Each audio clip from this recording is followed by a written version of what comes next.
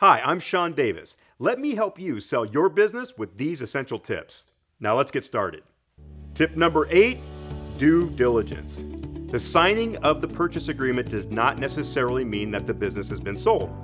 Most buyers will now want to proceed to verify the information supplied during the due diligence period. They will also request and review information not previously supplied due to commercial sensitivity.